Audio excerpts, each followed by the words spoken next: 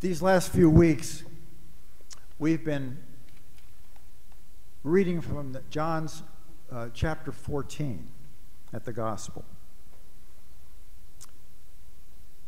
This part of John's Gospel has been called Jesus' farewell discourse. He's saying goodbye to the 12. And it's a very appropriate time for him to be doing that. Next weekend, we're going to be celebrating the Ascension.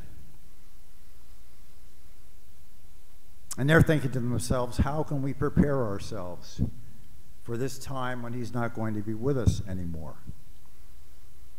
Just imagine if you were saying goodbye to a dear friend and not knowing if you would ever see him or her again.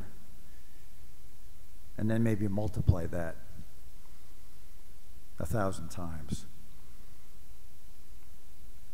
And maybe you feel a little bit sad too at this thought of Jesus departing from those whom he loved and who loved him. But the gospel is always good news, so this should not be heard as a sad reading. It's a hopeful reading. Jesus is encouraging us and challenging us as we question, Lord, where are you going? How can we follow you? I mean, Philip asked these questions, and I think we ask them too. And so Jesus tells us what we have to do. He says, if you keep my commands, that is, if you walk in the way that I taught you, if you live the life of love and giving as I showed you, then I'm going to live in you, and you'll live in me, and we will be with the Father. So Jesus is saying he's not just going to be walking beside us, as great as that is. His living presence is going to be within us every day of our lives, dwelling in us as the Holy Trinity dwells in love. The Father and the Son and the Father, and that indwelling, that intermingling, that powerful love is the Holy Spirit. So he's not saying, well, you know, the Holy Spirit and the Father and I have this special kind of love, and we're going to love you too, but it won't be quite the same. No, he's saying, I want you to share in that love. I want you to be a part of it, to be there with us. It's at the very core of our faith. You see, we don't believe in a God who created everything there is from nothing and then stepped back, got out of touch, became remote, and left us on our own to do the best that we could. No, we believe in a God who knows us intimately, inside and out. We believe in a God who loved us to his death. For there is no greater love than for someone to give his life for a friend. That's what Jesus did for you and for me. We believe in a God who will never leave us as orphans.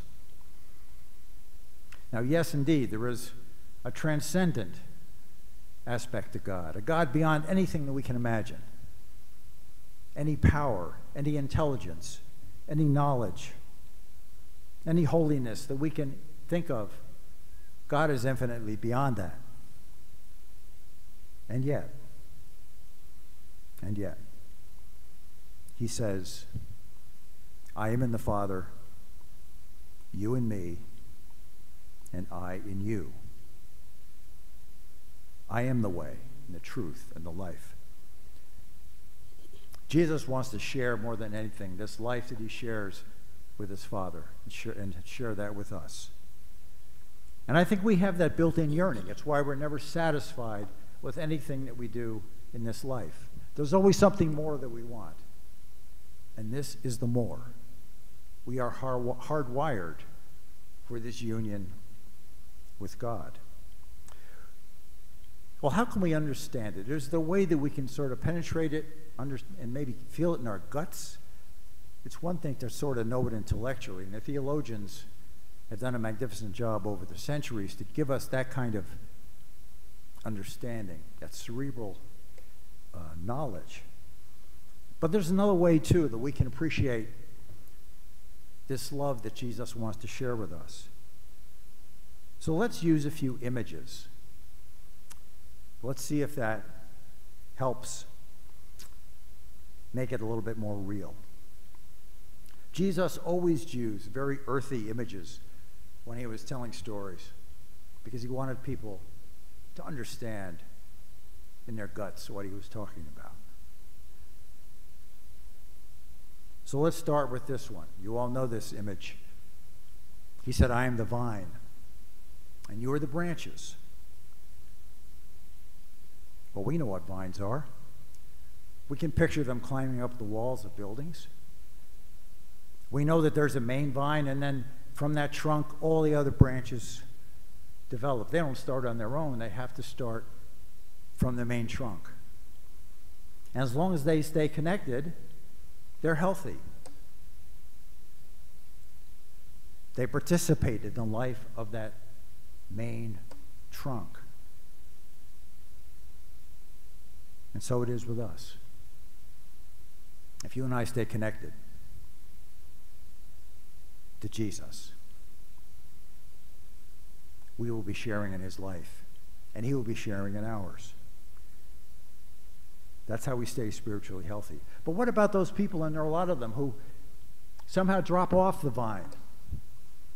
Circumstances, their own choice, who knows why? But there are a lot of folks like that. What happens to them? Are they finished? Well, no, they're not. Remember, Jesus is also the Good Shepherd. He's always looking for the ones that are lost. Just think of the picture you're seeing of the Good Shepherd carrying the lost lamb on his shoulders. Back to the flock. Back to be part of the vine again. Second image, bread and wine. Wasn't Jesus wise to use these most common foods that he would elevate to his body and blood so that they would be there to nourish us spiritually? Years, centuries after he was gone physically. And yet he is living with us as we participate in the Eucharist. We don't have to stare at the sky like the apostles will be doing next week and wonder where he went. We know where he will be, and that's within us. It's kind of the opposite thing that happens when we eat ordinary food. You know, when we eat food, it's broken down into its elements, and then it becomes part of us, part of our organs, our liver, our bones, our blood, our brain, our heart. Ordinary food becomes us. But the divine food that Jesus gave us helps us to become him. The more often we eat the Eucharist, the more often we drink his blood, the more our thoughts, our will, our desires, our actions become conformed to his. I am in the Father. You are in me. And I am in you. And finally, the last image is that of marriage. Marriage is a very familiar metaphor or image, both in the Old Testament and in the New Testament, for the relationship that God wants to have with us. Just a couple of quick examples. From the book of Genesis, in the very beginning of the Bible. In the image of God, he created him. Male and female, he created them. And then from the great prophet Ezekiel, God says, I swore an oath to you and entered into a covenant with you. You became mine, says the Lord God. And then St. Paul in Ephesians 5 tells us that Christ loved the church and handed himself over for her, that she might be holy and without blemish. So a very common image, this idea that God wants to marry his people. And we know from our own experience the intimacy that spouses have for each other. We know those moments of feeling like we're totally in touch with that other person. We know them, they know us. And somehow the Creator wants that kind of experience for us, but not just in the moments, the brief moments that we enjoy here, but for all eternity. Can you imagine that kind of ecstasy? Jesus wants to draw us into this eternal love relationship between Father, the Son, and the Spirit, to bring us all into that all-giving, all-receiving union, where we shall know as we are known. It's all we ever wanted. And so as Jesus says goodbye, he's promising a deepening of our relationship with him beyond our wildest dreams. These images that we've talked about give us a taste, and maybe it's the best we can do this side of heaven. But one day for sure, all of us will share in the life of the Holy Trinity as branches on that vine, as living members of the body of Christ, and as intimate spouses of the Lord. I am in the Father. You are in me, and I in you. It's all we ever wanted.